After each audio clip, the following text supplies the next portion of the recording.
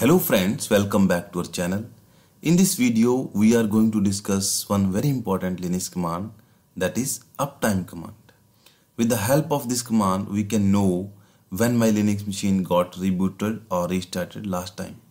Before going to the practical demonstration of uptime command, I want to share one very important incident. One night, I was running an automation tool on my Linux machine, and it has to run for the entire night time to take some results. And in the morning I saw that my automation got killed, and now there were two possibilities for me. One is my host machine got rebooted somehow, and another possibility was because of some other problem my automation got killed. As a Linux machine was shared among various users, so there was a possibility of reboot or restart.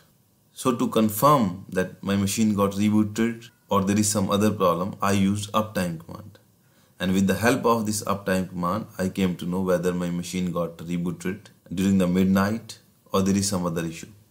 Now let us see how to use uptime command practically.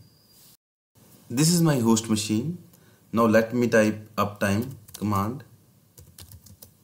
And now I am typing --help. So that I can show you various options available. So if I use pretty, that is -p, I can get the uptime in a pretty format. Now let us see how it is pretty. Uptime -p. So that means my machine is up from last 4 hours and 27 minutes. And another option is -s. Let me type uptime -s.